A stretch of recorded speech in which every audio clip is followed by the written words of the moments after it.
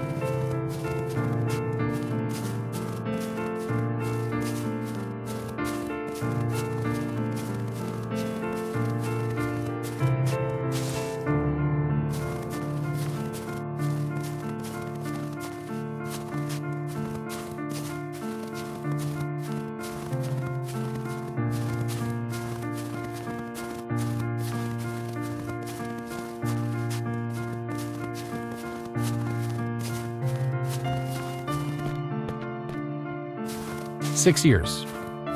That's all the time we had together, all three of us.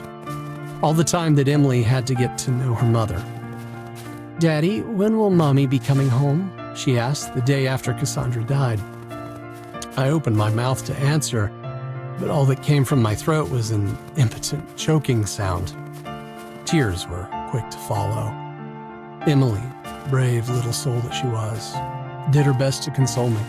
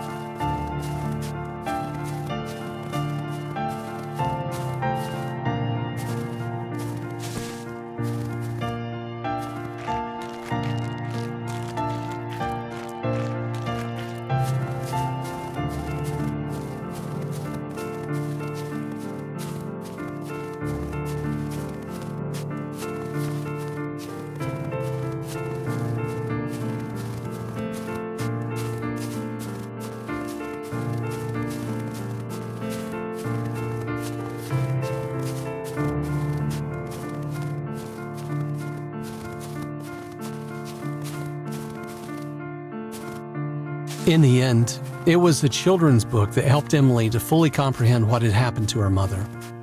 So the mummy deer got sick, and there was nothing the other deers could do to help her? That's right, sweetie. We all have to pass on sooner or later. Your mother's time just came sooner than we expected. It was in that moment that I understood why families bought pets with short life expectancies, like goldfish and guinea pigs. Emily had little concept of death up until that point.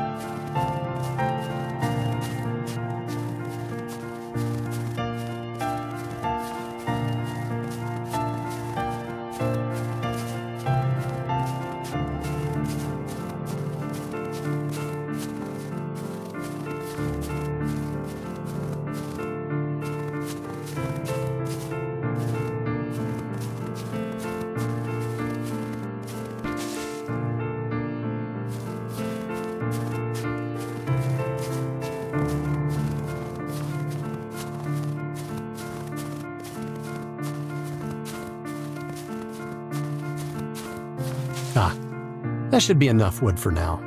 Time to head back to the cabin. I'm sure those two must be freezing by now. Could happily bear to get a bit warmer myself. Beaches are certainly more my speed, I'd say.